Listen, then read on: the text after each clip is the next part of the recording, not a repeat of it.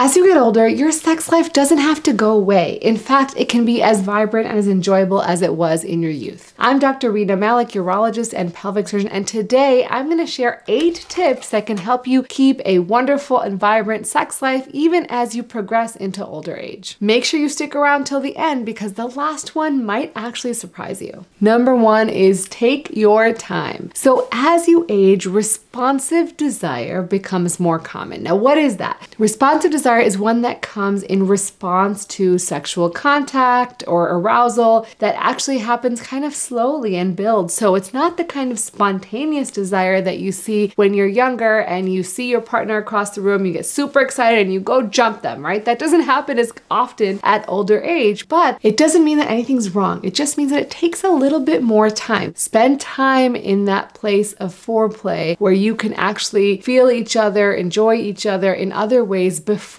penetrative sex. Number 2, have sex in the morning. And why is that? Well, the reason for this is because our bodies create testosterone, right? Testosterone is a hormone that's produced by the body that is responsible in large part for libido. Your sex drive is very correlated with how high your testosterone is in some people. So your testosterone level can be correlated with how high your sex drive is. So it works with our circadian rhythm. Now, what that means is that it's highest in the morning and it continues to decrease throughout the day. So if I checked your testosterone first thing in the morning, it's going to be very, very high, or the highest it is, and then throughout the day, it's going to continue to decline, and then after you sleep, it's going to go and increase back up again. So capitalize on that and have sex in the morning rather than at night. Also, when fatigue is at its highest peak at nighttime, when it's a little bit harder to get yourself in the mood if you're really tired. Number 3, experiment. So as you age, your genitals can actually get a little bit more numb over time. And this is because just as you age, your nerves age as well. And so some people might notice that it requires a little bit more stimulation to reach climax. And some women may also notice it's very difficult to orgasm when it didn't used to be as difficult before. So while there's a number of different causes for these things, some of it can be due to genital numbness. And so in those cases, you may want to experiment. What I tell my patients is that if you look at the spinal cord, there are sensors on the spinal cord. These can include pressure, temperature, vibration. And so it's important to kind of experiment with different types of things that actually stimulate those different areas of the spinal cord. So that can include using vibration with sex toys, using warming or cooling lubricants, using different types of pressure or different types of light sensation with like feathers or things like that, or even using different sorts of things you can find with BDSM that may actually provide more sensation to your genitals or other areas of the body. Now, of course, if you're going to use anything like that, make sure you have the consent of your partner. And if you're using a warming or cooling lubricant, make sure that you try it on your hand or your arm, somewhere away from your genitals first, so you know what it feels like and how much to apply on the genitals, because it can actually be uncomfortable for some people who have sensitive skin. Number 4, check out the medications you're on and your other medical issues. There's often other things or medications that can affect sex drive and libido that can actually make you not as interested in sex as you used to be. And so make sure you review those, talk to your doctor, and see if there's anything that can be changed. If you are struggling with a low sex drive, make sure you check out my video where I talk about all the causes of low sex drive. Number 5, use lubricant, and for postmenopausal women, use vaginal estrogen. So very specific to women who are peri and postmenopausal, they often decrease the amount of personal lubrication that they make. And this is because of a number of different things, but the number one reason is because a loss of estrogen that is produced in the vagina. So adding a lubricant to sex can make sex less uncomfortable and actually a whole lot more pleasurable. In fact, I just read an article the other day about how using lubricant actually improved desire and orgasms. If you want to get a full update on that, comment below and I'll make a video about it. I've also made a video about the 3 types of lubricants and how to choose a lubricant. In that video, we talk about water-based lubricants, oil-based lubricants, and silicone-based lubricants and how to choose the best one for you. So make sure you check that one out as well. Vaginal estrogen. So you might be saying like, why would I need to take estrogen, right? Well, one is is because estrogen actually increases the amount of lubrication you make naturally. So that's one reason. The second reason, it keeps the pH of your vagina acidic, and so it can prevent it from having other issues like recurrent urinary tract infections. And vaginal estrogen is extremely safe. There has never been reported blood clot, cancer, anything like that, anything abnormal associated with the vaginal formulation of estrogen. However, because the oral estrogen has had some issues, the same label is on both formulations of the medication. However, vaginal estrogen is extremely, extremely safe. You can get it in a suppository form, which is like a little pill you put in the vagina twice a week at night. You can get it in a cream form, which you can rub in like lotion at night or use an applicator. And you can get a ring placed by your doctor every 3 months that you put in and then you take out after 3 months, and it emits estrogen into the vagina. And most of that estrogen just stays in the vagina. Very minimal bits of it go into the bloodstream. So very little change in your overall hormone panel just for your vaginal tissues. Number 6, use sex aids. Now, what do I mean by sex aids? So these are specific things that can help people who have issues with mobility, difficulty with balance, or just general fatigue. It can help you actually get positioned in certain ways or do certain types of activities easier and allow you to continue having sex even if you've suffered an issue like a stroke or you're having weakness or things like that. There's a great video I'm going to put in the description by an occupational therapist who goes over all of these, and I'll talk about them briefly as well, but she talks about them for patients with spinal cord injuries. And this is a great video, and I think it applies to anyone who's having issues having sex because of the way their body moves or doesn't move after a certain age. So there's a few different aids out there. You can also buy foam positioning pillows that are kind of firmer than your average pillow that can help you stay in certain positions. You can get wedges, you can get rockers, you can get ramps, all different types of ways, and use them to position yourself or your partner so that they're more comfortable during intercourse. You can also look online and find these as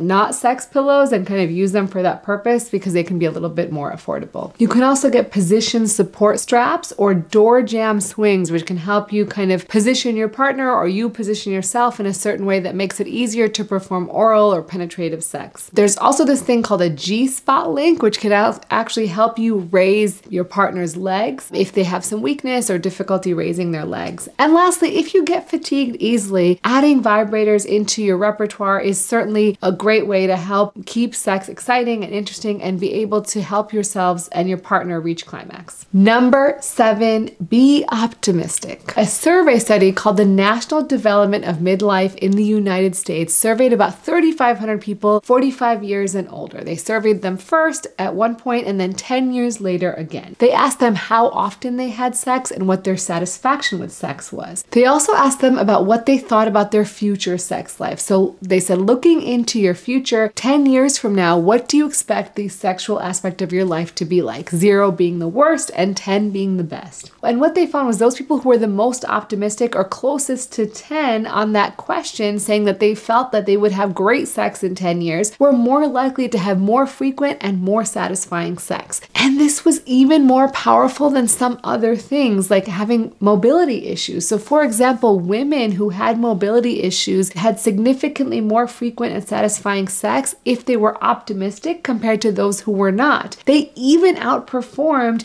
the people who were not optimistic but had no mobility issues. So optimism was a really important part of it. And like I always say, the brain is the most powerful organ you have for sex. And number 8, the one you've all been waiting for, is that even if you're having trouble with erections, for example, you can still orgasm. And you might be saying, well, I don't know if I want that. But you know, at some point, for some people, unfortunately, they may not be having erections, they may not have access to care, or they may not be able to afford treatment for erectile dysfunction, in which case you can still have amazing, wonderful orgasms. And how do you do it? Well, you get stimulated in other ways. Spend time with your partner and explore your erogenous zones. Maybe it's the ear, maybe it's the nipple, maybe it's the in part of your arm. Whatever it is, spend time with your partner without the expectation of penetrative sex. And to touch those areas, feel those areas, kiss those areas, find out what really turns you and your partner on. And you can still achieve orgasm without an erection. So I've heard people say pleasure is the measure, not performance. I think it's Emily Nagoski, but I'm not sure. So don't quote me on that. But try to focus on pleasure and not so much on performance. performance, because as you age, performance can suffer. Not that you should, there's lots and lots of treatments available for erectile dysfunction, but if for some reason you are having issues, focus on pleasure. I hope you guys loved this video. If you enjoyed it, please make sure to subscribe and share this channel with your friends.